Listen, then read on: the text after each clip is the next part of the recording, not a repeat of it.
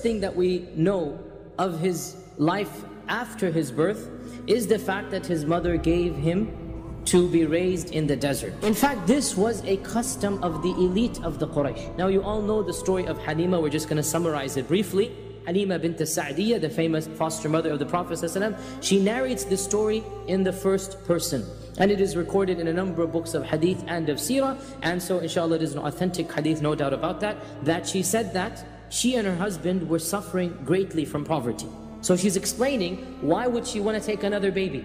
Because that baby gets money, the parents give money. And so I convinced my husband to go with the yearly, there was a yearly time that the women of Banu Sa'd ibn Bakr would go to Mecca and would obtain any newly born child who would be willing to be adopted, or not adopted but foster fed for 2-3 years. And so she goes with a group, probably 5-10 women from her clan, and they enter into Mecca and they find out who has given birth. And they hear of the newest batch that has come forth in the last 5 or 6 or 7 months. One of them, of course, is the child that was called the orphan child. They were told immediately, there's an orphan child. His father's already dead. Some of the women didn't even go visit the house of Amina because the only reason you'd adopt the child is because you want money. And when the child is an orphan, then it's known that you're not going to get that much money. After all, I mean, where is he going to get money from? So some women didn't even go to the house of Amina. Others went, and when they saw how poor and the poverty, they didn't like taking child who was an orphan. Halima as well visited, and she tried to move on to find another child because she wanted the money. When the week finished, every one of her friends had acquired one of these newborn children, except for Halima. And the only child remaining was the Prophet Muhammad sallallahu alaihi wasallam. So she told her husband that I feel embarrassed. It's like a bit shameful that all of my friends are going back now to the desert and they have a child and I don't have any. It seems like I'm lost. I mean, it's not fair, meaning I want to be like them. So her husband said, why don't you take the orphan child? Perhaps Allah will bless us through him. And so they agreed to take care of the Prophet Muhammad sallallahu alaihi wasallam. All the narrations say that as soon as they took the Prophet Muhammad sallallahu alaihi wasallam, the miracles began right then and there. That she only had one old goat that had stopped giving milk for a long time. As soon as the Prophet ﷺ entered into the tent, the goat's udders became full. She had an old mount that they were riding, the both of them, and when they put the Prophet ﷺ along with the family on this ride, on this animal, it became the fastest animal. Generally speaking, this foster care usually lasted 2 years. During these 2 years, the blessings that Halima witnessed in her household were so many that she was scared of losing the Prophet ﷺ. And so she invented 1,000,001 excuses in front of Amina. And she kept on persisting until Amina felt that there was so much care and love that the Prophet ﷺ is good hands, and so she agreed to extend this contract for a longer period. Of course, it was during the second phase of this foster care that the famous incident of Shaqqus Sadr, of opening up of the heart, occurred. When the Prophet ﷺ was 4 years old, Anas ibn Malik narrates, the hadith is in Sahih Muslim, so there's an authentic hadith, no question about it, that Jibreel came to the Prophet ﷺ when he was playing with the other children. When Jibreel came, the other children ran away, they're scared. The Prophet ﷺ stood his ground. As a 4-year-old kid, he's displaying bravery. He stood his ground. What do you want from me? And Jibreel came and overpowered him. Sara'ahu. This means that he was struggling.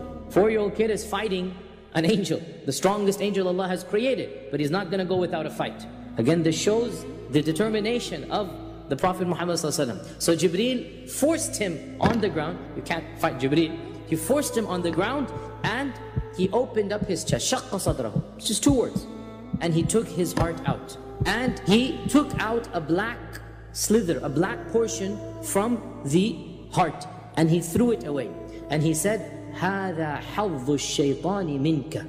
This is shaitan's portion that he had in you. He took it out. And then he washed the heart in a golden cup of Zamzam. And then he put it back. So he washed the heart and he put it back and he sealed it up. So when the children, the foster brother and Shayma, who he was playing with, when the children ran away, they ran back and they said, and they're looking in the distance that there's a man throwing him on the floor, putting blood in and this and that. So they come screaming and running that our brother has died, our brother has been killed, a man has abducted him, a man has killed him. And of course Halima and others, they became so worried. They come running outside and they found the Prophet ﷺ sitting, his face is pale. SubhanAllah, not wailing, not screaming, not crying. He's the brave 4-year, he was the bravest 4-year-old the world has ever seen. And when they saw him, they saw those lines on his chest, and Anas ibn Malik says, I could see the traces of that line on his chest. Anas is narrating this hadith when the Prophet ﷺ is around 60 years old. This incident was what concerned Halima. And she decided, before anything else happens, let me quietly return the Prophet ﷺ to Amina. So shortly after the Prophet ﷺ was returned to Amina, we only have one incident that is recorded during this time. Amina decided to take her son to Yathrib. And she had with her the one servant that it is said that Abdul Muttalib gifted them when they got married, and this is Ayman. Abdul Muttalib gifted his son when they got married, Ayman. So Amina traveled to Yathrib, which is now called Medina, along with Ayman and the little boy, the Prophet Muhammad sallallahu alaihi wasallam. And the Prophet stayed there for a few months. On the way back, in a small little settlement, which is still present to this day, and it is called Al-Abwa, Amina herself fell ill, and she passed away right then and there. And Ayman had her buried by the people of the village, Abwa, and so to this day her grave is at a place called Abwa. And then when the Prophet is barely 6 years old, he loses his mother and his father, so he is then entrusted to Abdul Muttalib, the chieftain of the Quraysh. In one occasion, the uncles of the Prophet sent the Prophet to find some lost camels. Ibn Sa'd mentions the reason why his uncles chose a little kid, who was probably 7, 8 years old, to go find the camels was because, listen to this, he never did anything except that it was successful. So now the uncles are getting desperate. Camels are expensive creatures. The uncles are getting desperate and they can't find the camels. So they decide, well, this boy, whatever he does, it works. Let's go send him out alone in the desert to find the camels. And when they sent the Prophet ﷺ, he was delayed in coming back. And Abdul Muttalib, when he found out, he was furious at them. How could you have done this? Why did you send the boy? Now, of course, they sent him because they want the camels back, right? Abdul Muttalib was furious, and he was pacing and walking around waiting for the Prophet ﷺ to come. And as soon as he came, he hugged him and he said, from now on, I will never let you out of my sight.